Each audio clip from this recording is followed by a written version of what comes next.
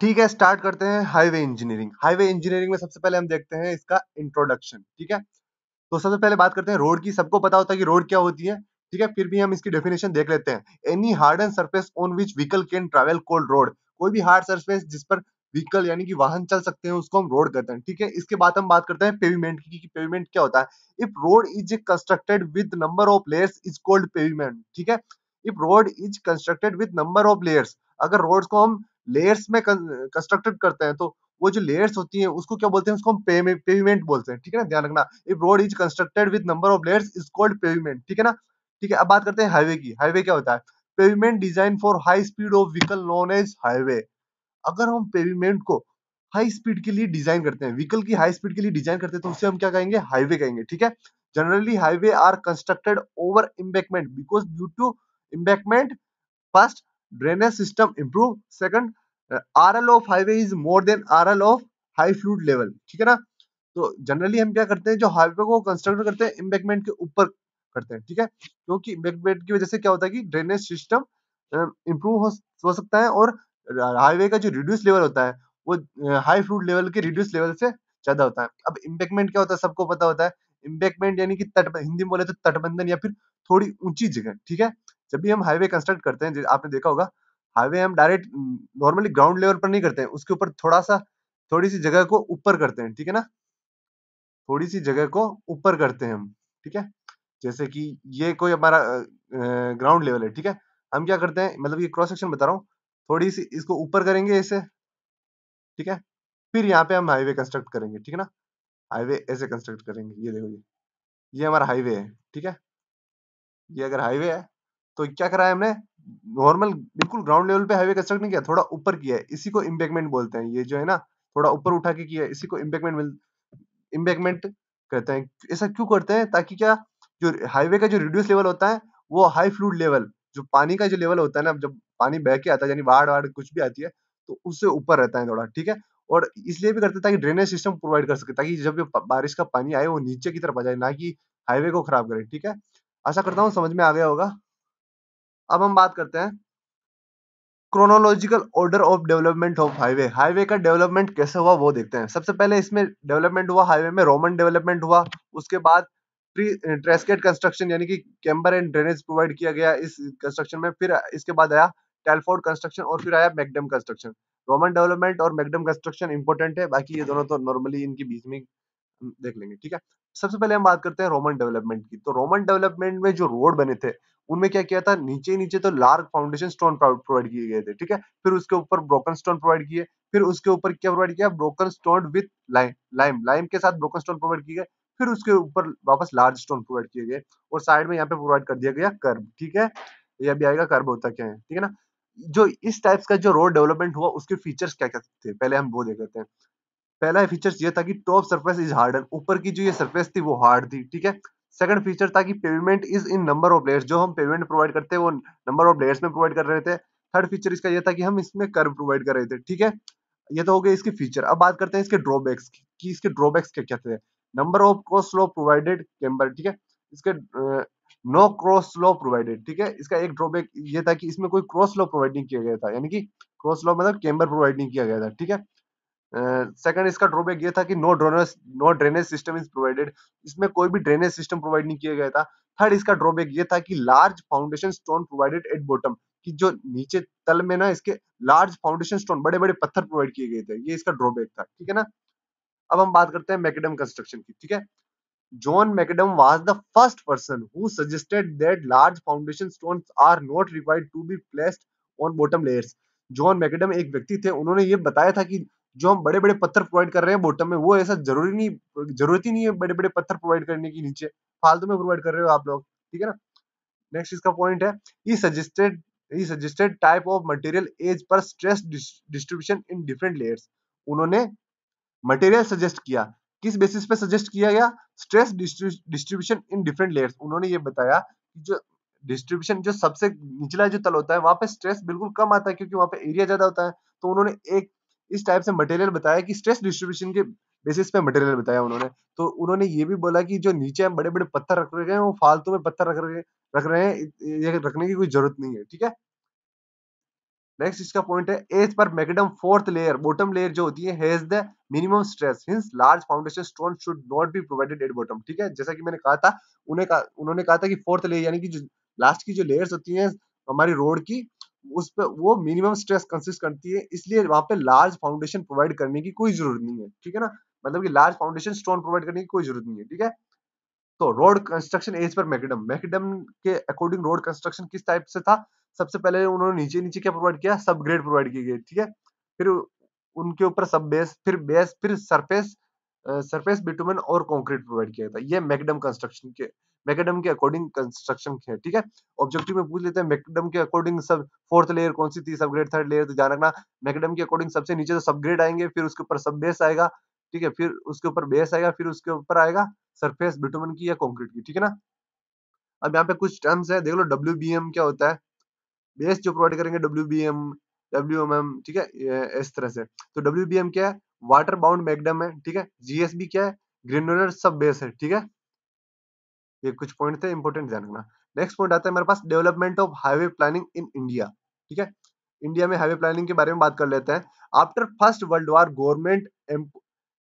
government appointed a road development committee in 1927 headed by Mr. M.R. Jaker। ठीक है, first world war के बाद क्या हुआ कि गवर्नमेंट ने एक रोड डेवलपमेंट कमेटी का गठन किया गया 1927 में। और किसने हेल्ड किया? मिस्टर एम आर जेकर के द्वारा गठन किया गया। ठीक है, ये भी पूछ लेते हैं कभी कभी एग्जामों में कि रोड डेवलपमेंट कमेटी का गठन कब हुआ? 1927 में हुआ। किसके द्वारा किया गया? मिस्टर एम आर जेकर के द्वारा किया गया, तो याद रखना। ठीक है ना, अब हम पढ़ते हैं रिकमेंडेशन ऑफ जेकर कमेटी। जो जेकर कमेटी थी उसकी रिकमेंडेशन क्या क्या है, यानी कि सुझाव क्या क्या है। ठीक है, पहला सुझाव ये दिया, road development should be considered as national interest. जो रोड डेवलपमेंट किया जाएगा वो नेशनल इंटरेस्ट पे किया जाएगा। ठीक है, और इसका रिजल्ट क्या हुआ? Participation of fund for road projects. ठीक है, इसका रिजल्ट ये हुआ कि इसमें रोड फंड के ऊपर रोड प्रोजेक्ट्स पे पार्टिसिपेशन हो गया। ठीक है ना, या थोड़ा पैसा ये लगा रहे हैं, थोड़ा पैसा ये लगा रहे हैं। ठीक है, नेक्स्ट जो सुझाव दिया गया वो था an extra tax should be charged for road development on petrol and diesel. ठीक है, रोड डेवलपमेंट के लिए पेट्रोल और डीजल पे एक्स्ट्रा चार्ज लगाया गया है। ठीक है, मतलब कि जो वाहन, जो हमारे पेट्रोल की प्राइस होती है उसपे से जो टैक्स जाता है वो रोड कमेटी वालों को जाता है। ठीक है ना, रिजल्ट्स की बात करें, सेंट्रल रोड फंड स्टेबलाइज इन 1929। इसका रिजल्ट ये हुआ कि सेंट्रल रोड फंड की स्थापना की गई 1929 में। ठीक है, एग्जांपल देख लो, जैसे कि करंट रेट पेट्रोल की 2 रुपए पर लीटर रेट है, उसमें से 1.5 रुपया पर लीटर पे किसके पास जा रहा है? डिस्ट्रीब्यूशन ऑफ स्टेट्स के पास जा रहा है एज पर देयर कलेक्शन। ठीक है, और 0.5 पर लीटर किसके पास जा रहा है? Keep a side for development of maintenance of national highway. ठीक है, यानी कि 1.5 रुपए तो वो जो कंपनी के पास जा रहे हैं, और 0.5 पर लीटर ये टैक्स के रूप में जा रहा है। ठीक है ना, जो रोड डेवलपमेंट में यूज होगा। ठीक है, next, a semi official technical body should be stabilise for design and specification.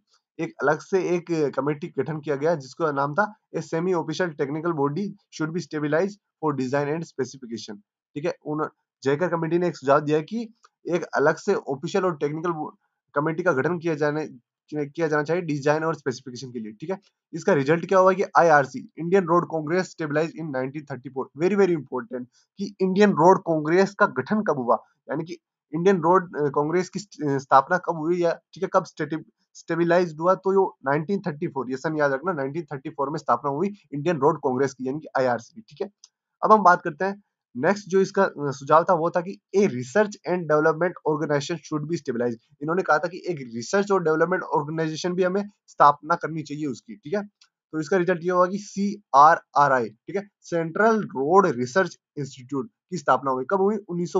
1950 में। ठीक है, सेंट्रल रोड रिसर्च इंस्टीट्यूट की स्थापना हो गई 1950 में। ठीक है, तो ये दोनों इंपॉर्टेंट है।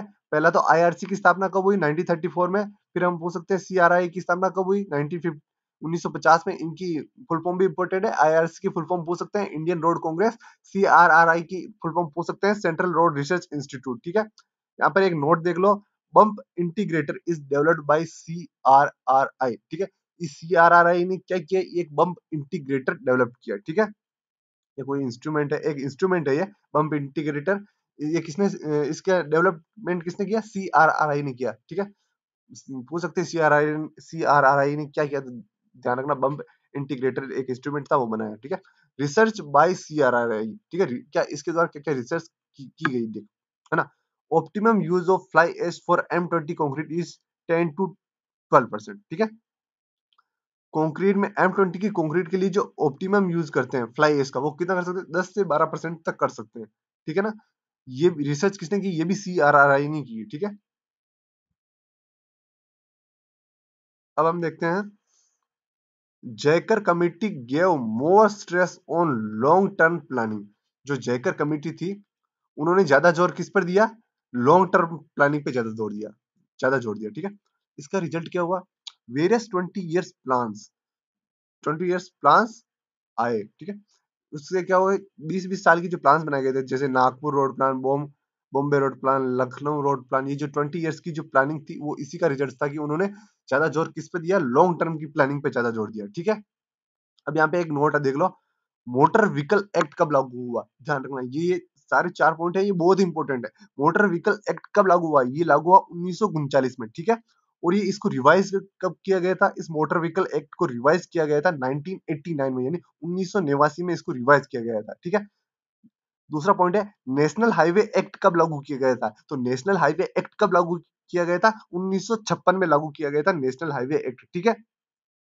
थर्ड पॉइंट है, एनएचडीपी। एनएचडीपी की फुल फॉर्म क्या होती है, नेशनल हाईवे डेवलपमेंट प्रोग्राम, क्या है, नेशनल हाईवे डेवलपमेंट प्रोग्राम, ठीक है।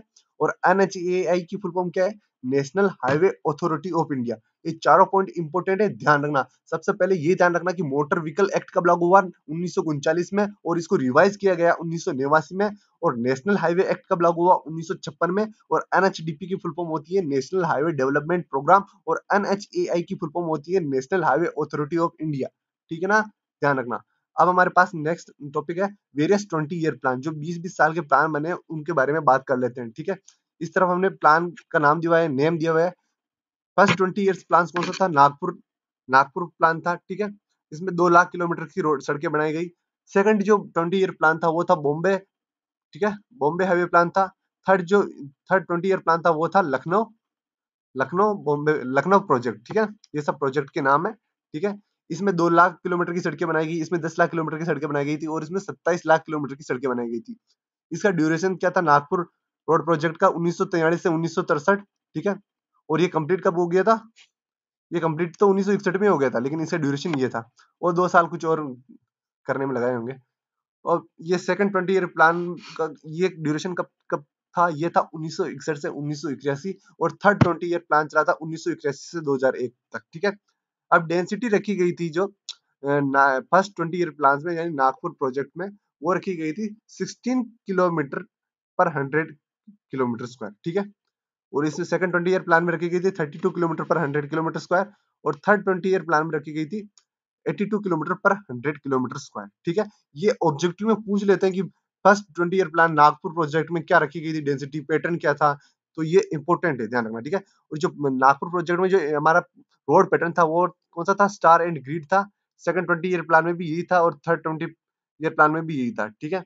और एक्सप्रेस हाईवे की बात करें, तो इसमें जो क्या था, एक्सप्रेस हाईवे में dash 1600 kilometre added later on, ठीक है।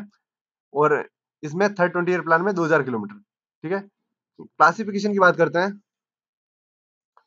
क्लासिफिकेशन में देखो, नागपुर प्रोजेक्ट को नेशनल हाईवे, स्टेट हाईवे, और मेजर डिस्ट्रिक्ट रोड क्लासिफाइड, ये क्लासिफिकेशन है। और अदर डिस्ट्रिक्ट रोड है, और व्हीकल रोड है, ठीक है, विलेज रोड है, सॉरी, है ना।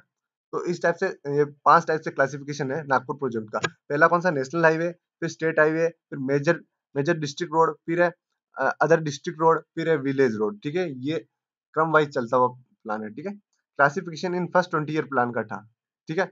अब सेकंड 20 ईयर प्लान में क्या था, वो बॉम्बे बॉम्बे रोड प्रोजेक्ट में वो भी सेम का सेम ही रहेगा। थर्ड में क्या था, थर्ड में जो क्लासिफिकेशन वो थोड़ा अलग था। थर्ड में क्या क्लासिफिकेशन था, इसमें 3 टाइप से क्लासिफाइड किया गया है, प्राइमरी, सेकेंडरी और टेरिटरी, ठीक है। प्राइमरी में रखा गया है national highway plus state highway को। सेकेंडरी में रखा गया है state highway plus major district road को। और टेरिटरी क्लासिफिकेशन यानी रूरल क्लासिफिकेशन में रखा गया था other district road plus village road को, ठीक है। Classification of roads in third 20 year project ये था, ठीक है। ये क्लासिफिकेशन भी इंपॉर्टेंट है, ये भी ध्यान रखना, ठीक है। अब यहाँ पे एक नोट देख लो, total length of national highway is 90,000 kilometre which is just 2% of total road length, but it carry 40% of the total traffic, ठीक है। Total length of national highway की कितनी रखी गई थी? 90,000 किलोमीटर रखी गई थी, ठीक है, 90,000 किलोमीटर की, which is just 2% of total road length, जो कि 2% थी खाली टोटल लेंथ की, but it carry 40% of total traffic, ठीक है, जो ये 40% टोटल ट्रैफिक कैरी करता है। बेकार नोट है, याद मत रखना। नेक्स्ट बात करते हैं हम road length as per third 20 year plan, ठीक है, road length as per third 20 year road road plan, ठीक है, लखनऊ रोड प्रोजेक्ट, ठीक है, उसके बारे में हम बात करते हैं। तो उस केस में जो टोटल लेंथ ऑफ रोड रखी गई थी वो क्या रखी गई थी, ठीक है, टोटल लेंथ ऑफ रोड हम किस कैसे निकालेंगे वो हम देखते हैं। तो टोटल लेंथ ऑफ रोड हम कैसे निकालेंगे? 4.74 into number of towns into village over road density into area kilometre square में, ठीक है, यहाँ पे रोड डेंसिटी लखनऊ प्रोजेक्ट में क्या थी? 881 किलोमीटर पर 100 किलोमीटर स्क्वायर थी, ठीक है। तो इन दोनों में से जो मैक्सिमम वैल्यू आएगी वो हम लेंगे टोटल लेंथ ऑफ रोड, ठीक है। Maximum value from both of these formula R taken total length of road, ठीक है, इन दोनों में से जिसकी वैल्यू ज्यादा होगी वो हम लेंगे टोटल लेंथ ऑफ रोड, ठीक है। ये फॉर्मूला इंपॉर्टेंट है, ध्यान रखना, ठीक है ना। टोटल लेंथ ऑफ रोड कैसे निकालेंगे? 4.74 into number of towns and village या फिर रोड डेंसिटी इंटू एरिया, इन दोनों में से जिसकी वैल्यू मैक्सिमम होगी वही हम टोटल लेंथ ऑफ रोड लेंगे, ठीक है। फिर हम बात करते हैं लेंथ ऑफ नेशनल हाईवे या फिर, ठीक है, लेंथ ऑफ नेशनल हाईवे हम कैसे निकालेंगे?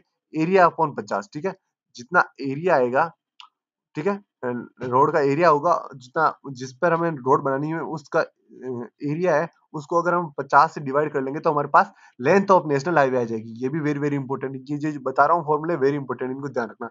अब बात करते हैं length of state highway. State highway की लेंथ क्या हो जाएगी? एरिया अपॉन 25 और 62.5 into number of towns minus national highway की लेंथ। इन दोनों फॉर्मूले में से जिसकी वैल्यू मैक्सिमम आएगी उसे हम स्टेट हाईवे की लेंथ देंगे, ठीक है। पूछ सकते हैं कि स्टेट हाईवे की लेंथ हम कैसे निकालते हैं? तो स्टेट हाईवे की लेंथ क्या होती है? मैक्सिमम ऑफ एरिया अपॉन 25 या फिर 62.5 into number of towns minus national highway की लेंथ, ठीक है। ऐसे हम निकालेंगे लेंथ ऑफ स्टेट हाईवे, ठीक है ना। अब हम बात करते हैं length of major district road, MDR. Major district road की लेंथ हम कैसे निकालेंगे? ठीक है, area upon 12.5 over 90 into number of towns, ठीक है। इन दोनों फॉर्मूले में से जिसकी वैल्यू मैक्सिमम होगी उसे हम as a length of MDR लेंगे, ठीक है, मेजर डिस्ट्रिक्ट रोड।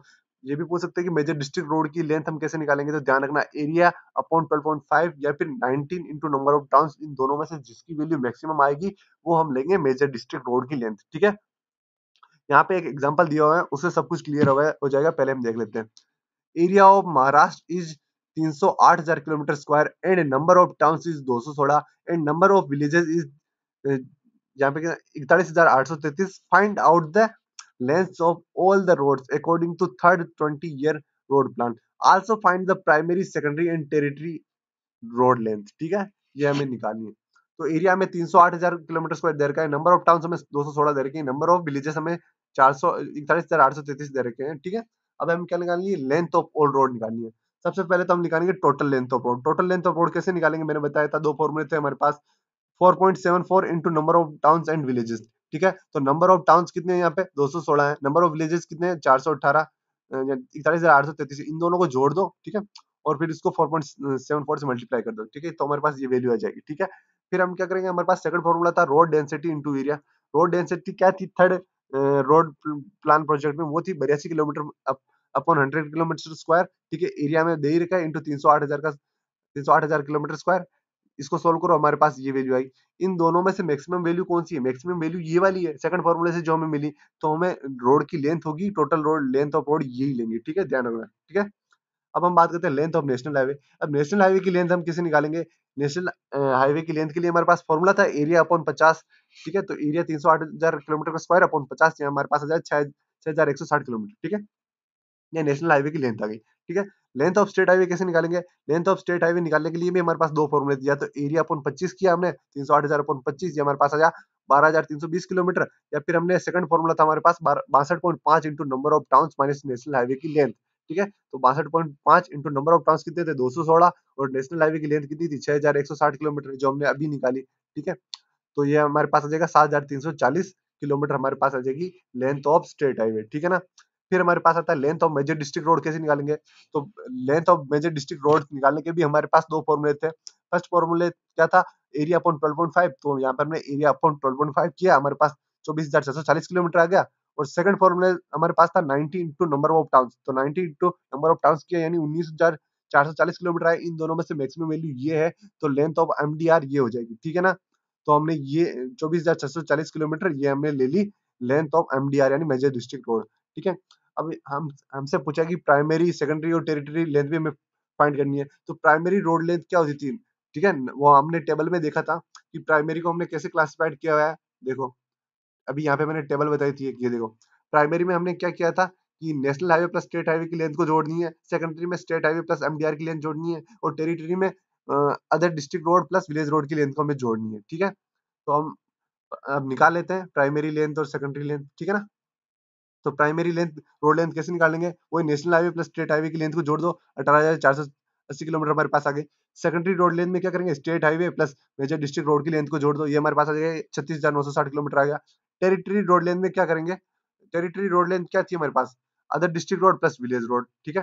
यहाँ पे other district road plus village road की लेंथ को हमें जोड़ना है, लेकिन हमें यहाँ पे ये दी हुई नहीं है, तो हम क्या करेंगे, टोटल लेंथ में से बाकी सब निकाल लेंगे, ठीक है।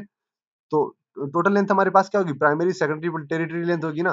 तो टोटल लेंथ में क्या करेंगे, टोटल लेंथ क्या हो जाएगी हमारे पास, national highway plus state highway plus MDR plus ODR plus village road, ठीक है, ये हमारे पास टोटल लेंथ होगी, ठीक है। तो अब हमें एमडीआर प्लस विलेज रोड की लेंथ निकालनी है, तो क्या करेंगे, इनमें से ये माइनस कर देंगे बस, ODR plus VR, other district road, other district road plus village road is equal to total length minus national highway plus state highway plus major district road. ये हमने माइनस कर दिया, तो हमारे पास ओडीआर प्लस वीआर की value आ गई इस तरह से। तो यहाँ से हमने ये टेरिटरी रोड लेंथ भी होगी, हमने प्राइमरी निकाल लिया, सेकेंडरी निकाल लिया और टेरिटरी भी निकाल लिया, ठीक है। अब हम बात करते हैं रोड पैटर्न्स की, कुछ रोड पैटर्न्स होते हैं। तो पहला रोड पैटर्न है रेक्टेंगुलर और ब्लॉक पैटर्न, ठीक है ना। तो रेक्टेंगुलर और ब्लॉक पैटर्न किस टाइप का होता है, ये देखो इस तरह से होता है। इसमें ये सीबीए सेंट्रल बिजनेस एरिया है, ठीक है। यहाँ पे ये बिल्टअप एरिया है, ये मेन रोड है, ठीक है ना। ये ब्रांच रोड है। एग्जाम्पल क्या है इसके, सिटी रोड इन चंडीगढ़, वो चंडीगढ़ में जो सिटी रोड है वो इसका एग्जाम्पल है। यह स्टार एंड ब्लॉक पैटर्न, ठीक है। स्टार एंड ब्लॉक पैटर्न इस तरफ से होता है, ये सेंट्रल बिजनेस एरिया होता है, इस टाइप से होता है, ठीक है। ये बिल्टअप एरिया, ये कुछ देखने, बस देखने वाली चीजें हैं, बस देखो इनको दिमाग में फिट कर लो। नेक्स्ट हमारा जो पैटर्न है वो स्टार एंड सर्कुलर पैटर्न, वो इस टाइप का होता है, ये बीच में आएगा यहाँ पे सेंट्रल बिजनेस एरिया। एग्जाम्पल क्या है इसका, कैंसल न्यू दिल्ली में, ठीक है, ये रिंग रोड है। नेक्स्ट हमारे पास आता है वो है स्टार एंड ग्रिड पैटर्न, ठीक है। स्टार एंड ग्रिड पैटर्न इस टाइप का होता है, ये रेडियल रोड है, ये बिल्ट अप एरिया है, और ये नागपुर रोड प्लान इसका एग्जांपल है, ठीक है। थर्ड हमारे पास, इसके पांचवा हमारे पास आता है हेक्सागोनल पैटर्न। हेक्सागोनल पैटर्न इस टाइप से होता है, देख लो, sector A, sector B, sector C, इस टाइप से ये हेक्सागोनल पैटर्न है, ठीक है ना। नेक्स्ट हम बात करते हैं इंजीनियरिंग सर्वे इन हाईवे अलाइनमेंट। हाईवे अलाइनमेंट के लिए इंजीनियरिंग सर्वे का हम किस टाइप से यूज करते हैं, ठीक है। तो before A highway alignment finalise finalise highway alignment को फाइनलाइज करने से पहले engineering survey are to be carried out in following step. Highway alignment को हमने फाइनलाइज करने से पहले इंजीनियरिंग सर्वे करते हैं, ठीक है। वो उनकी उसकी जो स्टेप क्या होती है वो देखते हैं। सबसे पहले क्या हम करते हैं, सबसे पहले हम करते हैं map study. Alignment drawn on map using contour maps, cadastral maps and topographical maps, ठीक है। अलाइनमेंट, पहले हम अलाइनमेंट ड्रॉ करते हैं, किससे, किस चीज का यूज करते हैं, कंटूर मैप्स का, कैडेस्ट्रल मैप्स का और टोपोग्राफिकल मैप्स का यूज करते हुए सबसे पहले हम क्या करते हैं, अलाइनमेंट ड्रॉ करते हैं, ठीक है। Alignment should be crossing maximum utilisation area and minimum number of obstruction. Alignment किस टाइप का होना चाहिए, alignment should be crossing, alignment इस टाइप का होना चाहिए कि alignment should be crossing maximum utilisation area and minimum number of obstruction. Alignment ऐसा होना चाहिए कि वो क्रॉस करे मैक्सिमम यूटिलाइजेशन एरिया को, तो क्रॉस करे, और मिनिमम नंबर ऑफ ऑब्स्ट्रक्शन हो, कम उसमें बाधाएं आए, ठीक है। फिर हमारा सेकंड स्टेप होता है रेजोनेंस, ठीक है। रेजोनेंस क्या होता है, resonance is done by visiting the site location for detailing of feature which is not available on the map.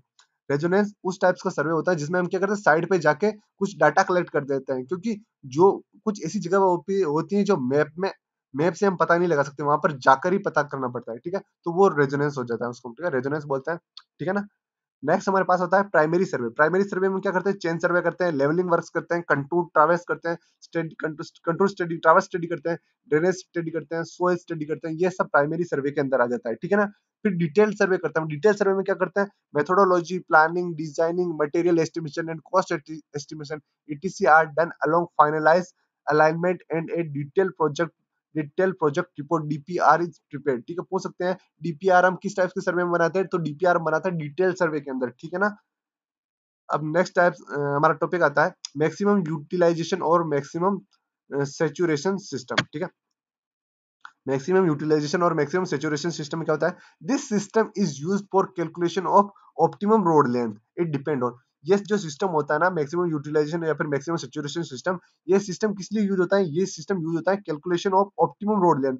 Optimum road length की कैलकुलेशन करने के लिए ये सिस्टम यूज होता है। ठीक है, और ये किन किन चीजों पर डिपेंड करता है? ठीक है, तो ध्यान रखना, ये किन किन चीजों पर डिपेंड करता है? पॉपुलेशन पे डिपेंड करता है, प्रोडक्शन पे डिपेंड करता है, एग्रीकल्चर या इंडस्ट्री, एग्रीकल्चर हो जैसे खेत हो, या फिर इंडस्ट्री हो, फैक्ट्री वैक्ट्री लग रही हो, या लेंथ ऑफ रोड, इन चीजों पे डिपेंड करता है। ठीक है, तो हमें ऑब्जेक्टिव में पूछ सकते हैं इस टाइप का क्वेश्चन की जो हमारा ये ऑप्टिमम रोड लेंथ होगी वो किस पे डिपेंड करेगी? ऑप्शन ए दे दिया पॉपुलेशन, ऑप्शन बी दे दिया प्रोडक्शन पे, ऑप्शन थर्ड दे दिया लेंथ ऑफ रोड पे, या फिर ऑप्शन फोर दे दिया ऑल ऑफ द अबव। तो हमें all of the above select करना है।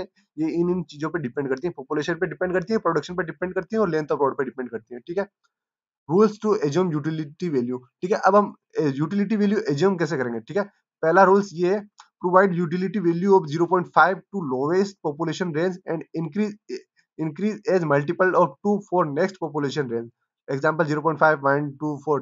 ये क्या बोल रहा है कि सबसे पहले मैं जो लोवेस्ट पॉपुलेशन रेंज होती है, मतलब कि जो सबसे कम जनसंख्या वाला इलाका है, उसको हम यूटिलिटी वैल्यू 0.5 दे देते हैं। ठीक है, फिर हम इसको बढ़ाते जाएंगे, यानी दो गुना करते जाएंगे फिर नेक्स्ट पॉपुलेशन रेंज के लिए। ठीक है ना, नेक्स्ट इसका रूल है, provide utility value of 1 to production if agriculture and industry are compared, then provide utility value 1 to agriculture and 10 to industry. क्या बोल रहा है ये? Provide utility value 1 to production.